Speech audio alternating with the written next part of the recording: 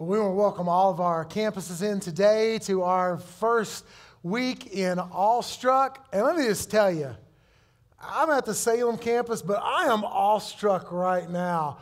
We have just had an amazing time worshiping the Lord together, haven't we? My gosh, isn't he good? And you know the best part? I get to preach from Psalms 2 about Jesus today. My goodness, if you have your scriptures, copy of your scriptures at each of our campuses, go ahead and turn those to Psalms chapter 2. I pray at North Campus, at Southwest Campus, you have had the best time worshiping King Jesus today, that you are awestruck at who he is. Man, he's powerful. He's so powerful, and we get to see that today. I love Churchwide Series because not only do we get to walk through several different chapters and several different versions of Psalms in our life groups, meaning 6 of them, but or 5 of them, we get to actually do this as well in our worship services. And so today in life group, or this week in life group, you guys will be studying Psalm chapter 1. And you can get some of these books, and it's not too late to get in one of our new life groups or one of our existing life groups. This is Awestruck. We have them at all the campuses, $3. Absolutely love to get you involved in that. But we're going to be doing that on Sunday morning as well. And so we're going to be looking at Psalm chapter 2 today. Man, I love being a dad. I do. I was cut out for it. Love, absolutely. I'm just a big kid at heart too. And so my kids, I love, hanging out, running around with them. But I love that they play sports, and I've coached my kids a couple of times. Man, I can get them up to 5-year-olds, and I'm good.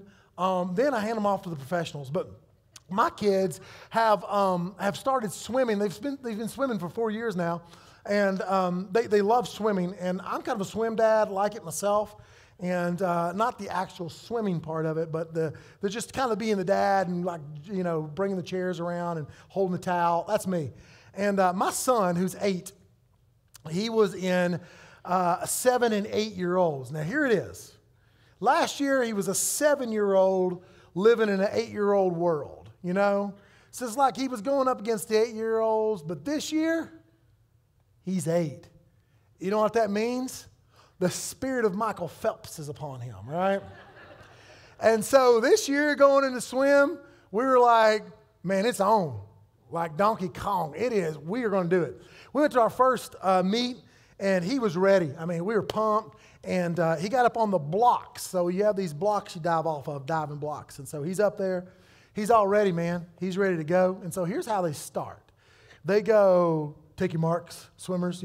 Swimmers, take your marks. And then it sounds more like this. I mean, that's kind of how it sounds. You don't really know what they're saying. And all of a sudden, they either blast like a gun, or they do this really wild horn, and then you jump. Well, when Parker was up there, there's about 100 adults in the room, really kind of closed quarters in this thing. He did a false start. First meet, first swim, my boy, bloop, right there in the drink. And exactly, because what? 8-year-old falls in the pool, what do? You laugh at him. Horrible people, you all. My goodness. Well, anyway, listen, for an 8-year-old, because I was kind of laughing too. For an 8-year-old, man, that is horrible. It paralyzed him. My boy's in the drink, and he's not getting out. I'm like, okay. I'm the dad that claps. All right, you got it again. Let's go. He ain't getting up. Coach comes over. He ain't getting up. Referees, he's not getting up. So here I go. I do the walk, Go over there. Hey, man, he is not talking to me. He will not talk to me. Finally, get him out, because I can still pick him up when he's 8 out of the pool, right? And so I get him, and man, we're doing this long shot, and his head is down.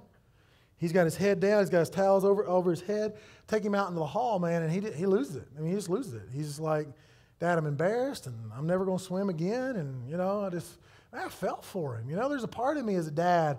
Praise God for Jesus and the Holy Spirit, because there are just points where I've just been a dad and I've been just like, hey, you know what? Get out there. Put that swim cap on tighter, man. You'll be all right. Rub some dirt on it, even though you don't have dirt in the pool, and just get out there and do it again. But, man, the Spirit was definitely stronger than the flesh at this point, and I've been down with him, and, I asked him a question. Questions are really important in our lives. You need to learn to ask good questions. I'm learning to ask good questions. And I said, Parker, what's really wrong to where finally he calmed down, could look me in the eye, and we began to have a talk. Questions do that. Questions have a way of taking the emotions inside of us and the circumstances and everything that we experience, and they kind of level them out. And this is what happens in Psalm chapter 2. So if you have your Bibles, we're going to turn to Psalm chapter 2, and we're going to look as it begins with a question. Now, give you a little background on the Psalms. The book of Psalms is 150 chapters. The range of emotions that you feel when you read the Psalms there's Psalms like this. Praise the Lord in the heights. Praise the Lord in the depths. Praise the Lord with everything. Let everything that hath breath praise the Lord. And you're just like praising the Lord. And then there's Psalms like this. My enemies hate you, and I hate you with a hatred that's never been hated, and I want to hate you more. I mean, that's literally, when you read the Psalms, you're kind of in between those, and it's because we're emotional creatures, and emotional creatures have written these, and it's really, you feel the heights and depths of the experience of a human as you read the Psalms, and so you will see that as we go through these Psalms. There are all kinds of different genres of the Psalms. There's lamenting Psalms where Israel and the people of God are just lamenting the conditions of the world. There are songs of praise. This is what we call a coronation song. It's coronating a new king, in a sense. There are all types of Psalms, and we'll see all these. And mostly, the Psalms, as we look at them, this one starts with a question. And if you have your copy of the notes, and also if you have your Bible, we can look at this and we'll walk through this text together. Psalms 2. Verse 1, why do the nations rage? Why do they? I mean, think about it. Why do they rage? They've been raging for a long time. I mean, why do people rage against one another? Why can't we all just get along in a sense? Why is it from the very beginning that we've really struggled with one another, not only horizontally, with families, not only with nation against nations, but also against God, our Creator? Why is it that we struggle so much? You would think with all the technology, with all the education that we have, that we're not living in some kind of dark ages anymore. You would think that we could actually learn how to get along. A lot of people say that you can get along better if you're educated, but we've noticed that we can't educate ourselves out of this. Why do the nations rage? If you look at your Apple news feed or any kind of thing that you're following today, you'll see all kinds of things against nation, family against family, person against person. And it's amazing now, even in the day that we're living, is that not only do the nations rage, nations are made up of individuals. Now, a lot of us have voices, and we can rage with the best of them. I mean, think about all the things that you rage against. You rage against your favorite team. You rage against your favorite player. You rage against this. You rage against taxes. I mean, there's one thing about raging against the things that are bad in the world, but we'll take that same rage, I will too, and we'll absolutely blast somebody that didn't get our iced tea right? Why do the nations rage? Why do they? I mean, this is a penetration question for it. It's actually more of a penetration question is, why does Kevin Wilson rage today?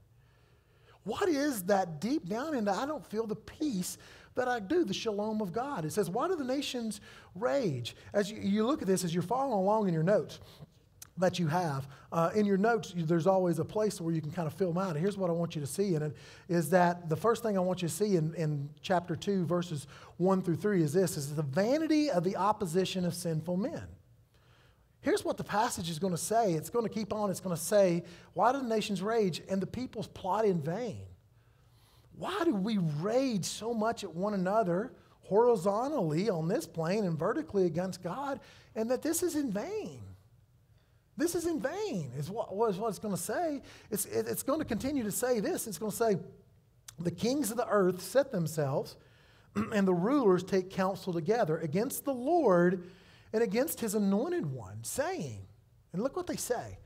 They say, let us burst their bonds apart and cast away their cords from us. Essentially what they're saying to God is, as the nations are raging, is like this: we don't want your rule in our lives.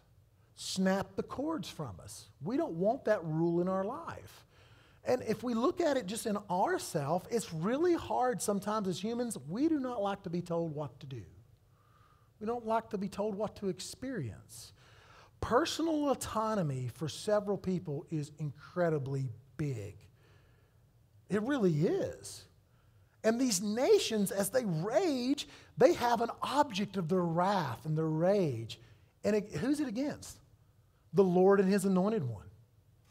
They look at God the Creator and the anointed one that he's given, and they rage. And here it is. Their plot, their raging, the scriptures are going to say it's vanity. In Ecclesiastes, the preacher who was Solomon in his older age would say, vanity of vanities, all things are vanities. But you know what? Even if something is vain, doesn't mean that you won't attempt it. My kids, many times, I may give them a rule or something, and I would love for them to follow after their father with their own heart. And even though their ways of doing things, they're going to be vain in the end, that doesn't mean that they still don't attempt it. The kings gather together and they attempt. They attempt to do this. Here as we see this Psalms chapter 2, I don't know if you're familiar with this psalm. It may not be something like you to Psalms 23 or Psalms 150 or Psalms 100. But this is actually one of the most quoted psalms in the New Testament. The apostles use it a lot. And so in Acts 4, the apostles, Jesus Christ has resurrected and he's ascended into heaven, and the church is beginning to go and to pick up speed. And in Acts chapter 4, they are in Jerusalem and they're giving an account for what has happened with Jesus Christ. And this is what it says. The apostles are talking to the officials and they say, who through the mouth of our father David, your servant, said by his Holy Spirit. And here he goes. He quotes Psalms 2. It says, why do the nations rage and the peoples plot in vain? The kings of the earth set themselves together and their rulers were gathered together against the Lord and against his anointed. Let me tell you why they were able just to grab this. You know, they didn't have a scroll they could pull out and say, hey, let me look and see what it said in Psalms 2. Actually, the way the Hebrew Psalms would have been put together, you didn't have like Psalms 2, Psalms 1. They were all together, and how a young man or a young woman in the Hebrew faith and early Christians would understand what psalm they were talking about. It was by the first line. So this was, why do the nations rage? That's this psalm. Psalms 23 would be, the Lord is my shepherd. This is how they would know, and they would learn that. Do you know that's why kids' life is so important to us? One of the things we do in kids' life is we do something called the Gospel Project, and we're going to see Jesus all the way from Genesis all the way to Revelation and hiding the Word of God in our hearts so that we don't sin against Him and so that we understand Him. That's why it's so important for our kids to know Scripture. Why? So that when they need it, they can pull it out because it's God's own Word. This is why it's so important. And these men were able to pull this scripture out. And look what they do with it in Acts 4. They pull this scripture out and they say this. For truly in this city, where are they? They're in Jerusalem in Acts. They were gathered together against your holy servant Jesus. Who's the anointed one in Acts chapter 2? In Psalms chapter 2, it's Jesus. Whom you anointed, both Herod and Pontius Pilate, with the Gentiles and the people of Israel. And so you see that in Psalms chapter 2, it's talking about the anointed one and who comes against him. And there are 4 people it actually mentions here. Herod. Remember Herod? Herod mocked Jesus. Herod wanted to see a sideshow of Jesus. He wanted Jesus to do something for him. Show me a parlor trick, Jesus. Show me a parlor trick. Let's put a purple robe on him and have him come before me. You know, a lot of people, that's what they want to see out of Jesus. Show me a parlor trick. Show me something. Show me something. If you're the king of the Jews and you're almighty, do something. Do something to show me. A lot of us, when we look at the Holy One, we treat him a whole lot like Herod. What about Pontius Pilate? You remember Pontius Pilate? He's mentioned in this list. What did Pontius Pilate do? Oh, he could find no fault in Jesus. A lot of people find no fault. They believe he's a good religious teacher. I mean, he had some good things to say, but they washed their hands of him. In a sense, what they're doing is, a lot of times we know that there's some kind of sin in our life, but we'll cover up with the water of our own washing instead of the blood of Jesus. And we'll just have enough religion and enough to wash ourselves away till we walk away feeling pretty good before God. Saying, I really know I kind of made the wrong decision, but I've kind of made some resources over here. And a lot of us treat Jesus just like Pontius Pilate. What about the Gentiles? Who were the Gentiles? Well, they were the Romans at that time, the Gentiles in Jerusalem. And they were the ones that crucified Jesus because they saw him as an enemy of the state. And although it was handed down by the proconsul there, Pontius Pilate, actually in history, the Gentiles were the ones who crucified him. They were the one that drove the stakes in his wrist and also in his feet. They were the ones that hung him. It was the Gentiles, that he was an enemy of the state. And a lot of people see Jesus as the enemy of the kingdom. That everything's going well, but Jesus will turn over all kinds of things in your life. And then finally, the Jewish people. They were religious. They really knew religion really well. I mean, they'd gone to the synagogues a lot. They understood how to tithe, and they understood how to do sacrifices. They understood what it meant to go to a synagogue and hear the word preached. But yet, when their king came before them, they said, crucify him, crucify him. This is how the nations rage against Jesus. This is how me and you rage against Jesus. Man, I'm like that. I'm like the Jews. I don't know if you identified with any of these, but I'm a pretty religious dude. I grew up in church. I just did. I learned the rules. I learned what it was to do and how to act and what you should stay away from. But growing up, no one fueled my love for a king. They fueled my love for right behavior, because right behavior can be controlled. And it was amazing that sometimes Jesus comes in and he's like a lion. And he's a king. He's going to have his throne. But yet we rage at him in such a sense. I rage at him in such a sense. But it doesn't stop there, because here in the text, God is actually going to give an answer. And we see this answer beginning in verse 4. It says, he who sits in the heavens laughs. Here's what I want you to see. God's answer from heaven against the sin of men. God just doesn't like overlook stuff, you know? God doesn't overlook things. Like, I have to overlook a lot of stuff just as you interact with people, as you're a dad. You overlook some things, and it's good to overlook some stuff, but God never overlooks sin. So as the nations are raging against the Anointed One, against the Lord, look at the answer of God. The answer of God is here in verse 4. He who sits in the heavens laughs. Why does he laugh at the nations? Because as they're trying to set borders, as they're trying to set kingdoms, as this king is coming and that king is coming, as Pontius Pilate is taking his time on history, as others like Nebuchadnezzar are taking his time in history, he laughs because his throne is never unoccupied. No one is at the gates of heaven setting a besiege on it. He looks at heaven and he laughs from there. He laughs at everything that is happening. It'll go on and it'll say this. It goes on. He says he sits in heaven and laughs. The Lord holds them in derision. And then he will speak to them in his wrath. We don't hear a lot about this anymore. He speaks to them in his wrath. Not in his love. We'll get to that. Speaks to him in his wrath. Throughout all the Old Testament, when God would see sin, he would pour out his wrath on them. He would say, there's two ways to go. And if you go this way, it'll go well with you. If you go this way, I'll pour my wrath out on you. Why? Because he judges sin. He judges sin. That is God's job, is to judge sin, because he's holy and powerful and set apart. And so he judges sin. He says, I will speak to them in his wrath and terrify them in his fury. So when God's wrath is meet them, it terrifies these nations. And let me ask you, when was the last time you sat and you heard about the Word of God so much that it terrified you a little bit? It's amazing. We can have our hands, our eyes, our ears, our feet, some of us embedded in sin, and our hearts grown so callous that we can hear about the judgment of God, and it doesn't even get our blood pressure up one little bit.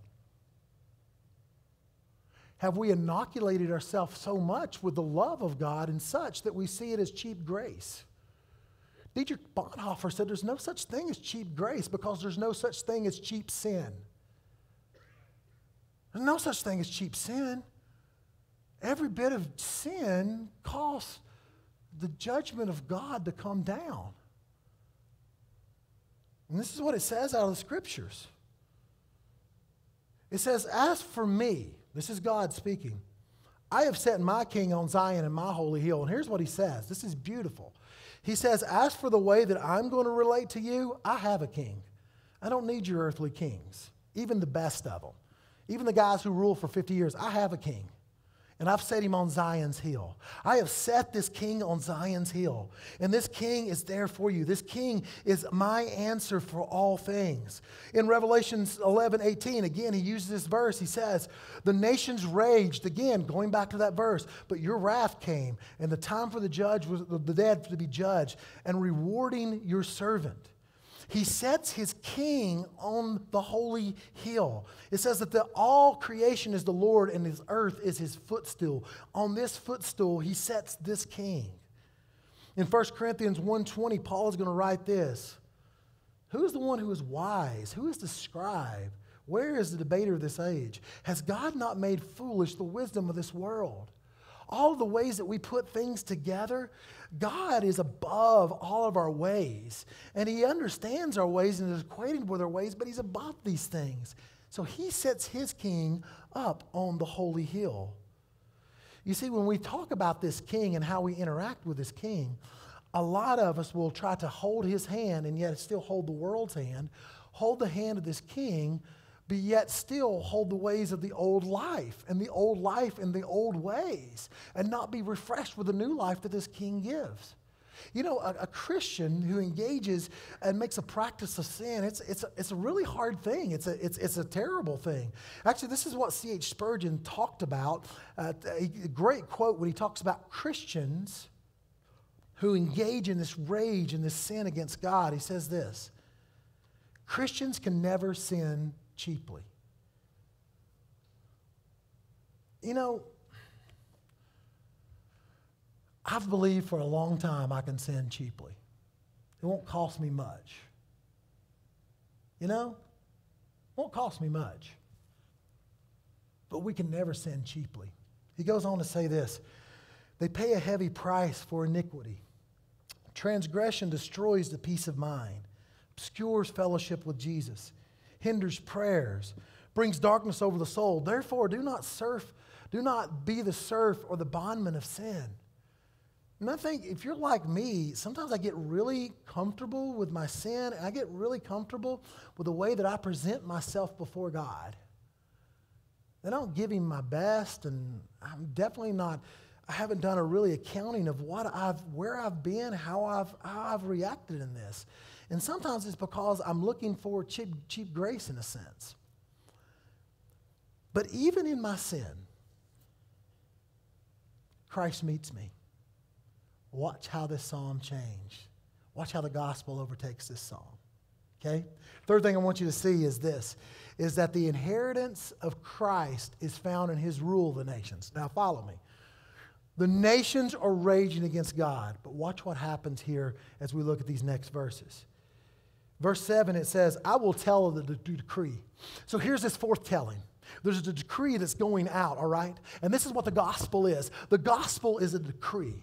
It's a decree of the victory of Jesus Christ. That's what the gospel is. It's the good news. It's the good news of this king who has come, who's sitting on Zion Hill. And here he is. I will tell of his decree. The Lord said to me, you are my son. Today I have begotten you. Ask of me, and I will make the nations your heritage. When we talk about that word begotten, we'll see it in the King James in John 3:16. For God so loved the world that he gave his only what? Begotten son, the begotten son of God. Doesn't mean that he created him. It just means that he was begotten, that he was attached to the Trinity, and he gave the inheritance of the nations, this raging nations, to this king, this great king, this wonderful, peaceful king who comes and walks along beside these nations who are rogue and running all over the place. And he comes along beside them. And you see this in this passage. It says, the Lord has said to me, you are my son. Today I've begotten you. Verse 8, ask of me, and I will make the nations your heritage. We do not go because it's a good thing to do. We do not go on mission trips. We do not get K-cups, or we do not supply shoes because it's a humanitarian effort. The gospel is behind it. The gospel is the engine behind every mission endeavor we do. For those nations are raging, and there is a king who has come. If you've never been out of the country in another nation, and you see all kinds of nations who worship all kinds of God made of wood and hay and stubble, and here in America, we do the same thing. We have American gods in a sense, whatever they are, and we are absolutely bound to those gods. And here comes the great God, the anointed God, the God Jesus Christ. And I don't even know how he does it, but by says, Holy Spirit, I have been in nations before, and I've seen men who grew up in Hindu, or they grew up in Buddhist culture, or they grew up in Muslim faith, and God has spoke to them, rescued them out of that because He's making the nations His inheritance. That's why we grasp missions. That's why we go, so that the whole world can know this great King is there. It's just not something we do. It's something that we are. Because He makes the nations His heritage. Doesn't it sound like the Great Commission? Oh, it does. Listen, the Great Commission, He says, all authority has been given unto me. Therefore, go, baptize in the name of the Father, Son, and the Holy Spirit, to every tribe, to every nation, to every tongue. It has its foundation in the very central gospel. It's a proclamation of the gospel. We must be global. This is what John Stott says. We must be global Christians with a global vision, because our God is a global God. He loves the nations. Therefore, you should love the nations. Can I say something? You should love the nations here in Roanoke Valley. You should love them. You should... We are not a raging, vengeful people. We're a people of peace because God has ushered His peace into our lives. How can we not be peacemakers all over the place? I tell you, the gospel breaks down every barrier, even if it's a racial barrier. He can break it down today. I grew up in a home that I absolutely love. But there were barriers there that the gospel wanted to break down, and our hearts need to be broken by those things.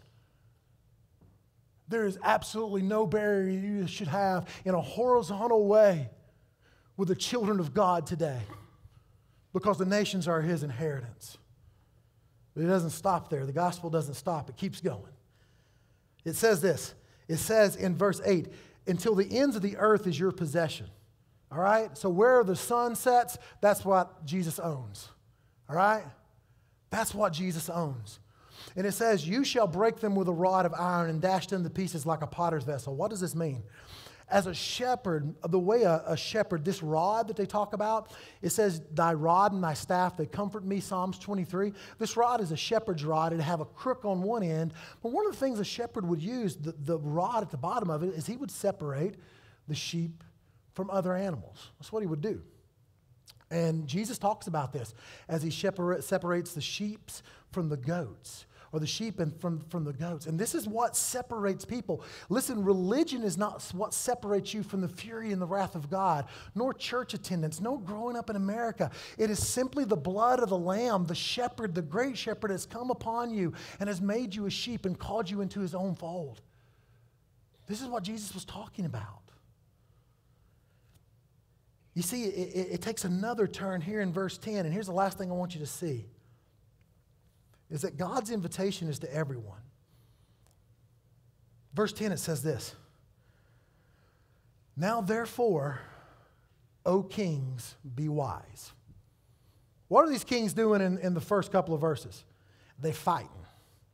They're warring against each other, trying to find political dominance or to extend their territory, or whatever it is that nations try to do in a sense. What does He say? Be wise. In your own kingdom today, whatever you're trying to establish, look up here for a minute. Be wise. Listen well. Okay, listen well. I'm speaking to my own self. God does not issue an ultimatum. He issues an invitation. Some of you grew up, and the way that you see God is kind of like I did as I grew up, is you see Him laying down a lot of ultimatums. Do this or this.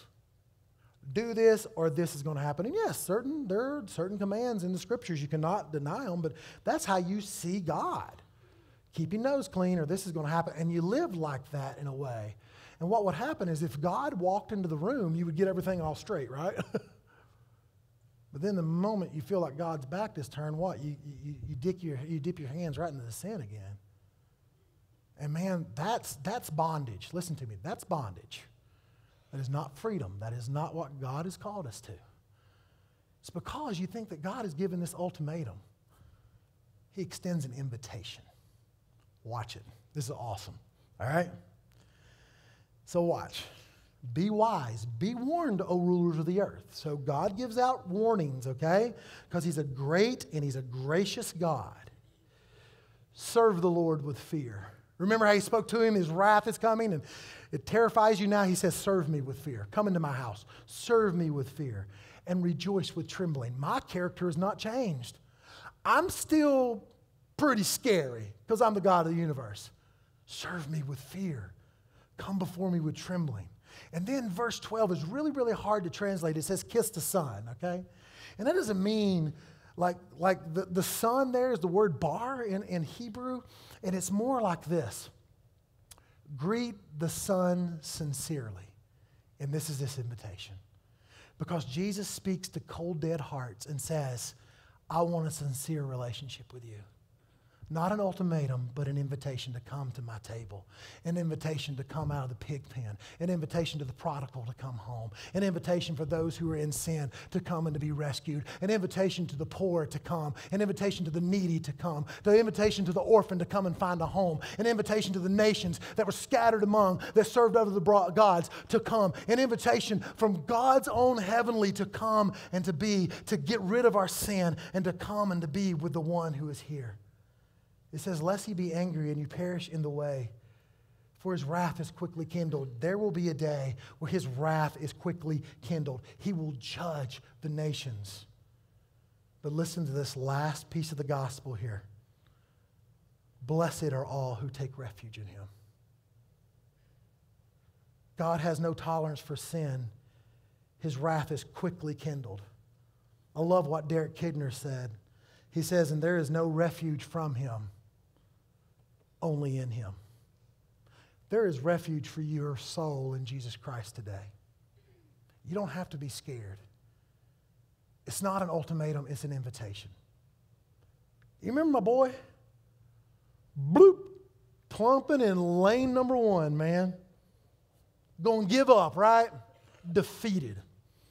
Never gonna do swim again, Dad.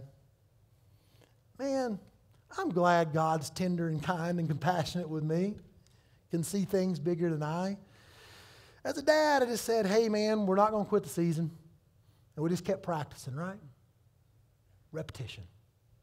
He had to do 3 more meets to qualify for something that we called Champs. Now, Champs was last week. It was at the YMCA in Salem, and I took my place at the same place I take it all the time, with my towel draped around me at the end of the lane to where either Anna Kate or Parker can see me when they go. He got up there, man. Same position, right? Now there's like 200 people watching him. And you know what? You'd be a little nervous too if you were in skin-tight drawers with his shirts off, right? I would be too. It's a little intimidating, okay? He takes his goggles. He looks 8 years old, man. He's going to go to 9 years. This is it. And the gun, boom. And he hits it. Belly flop, boom. And listen, I got a preacher's voice. I'm glad God gave me a preacher's voice. And I summoned every bit I had. I'm like, go Parker! Because I'm going to out-scream all y'all over there, all right? And he's digging, and 45 kids. This is the event where he fell flat on his face. This is the event that he fell flat on his face just 3 months ago. Down in the water. I'm never going to swim again. This is him after the race.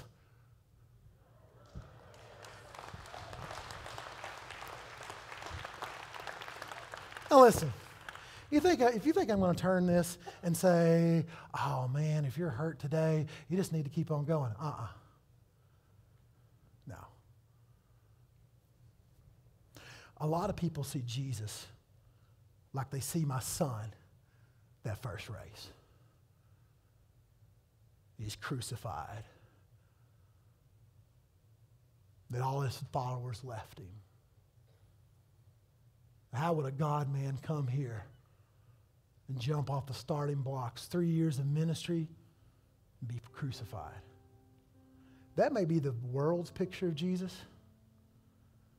That ain't the Father's picture of Jesus. Let me tell you the Father's picture of Jesus.